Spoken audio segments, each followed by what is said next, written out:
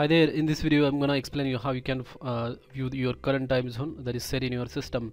For that, just open shell terminal and then type this command timedet ctl and then hit enter, and it will display all the details like local time, universal time, then RTC time, then time zone. Right, so right now I'm in this my system is set in this time zone Australia/Brisbane.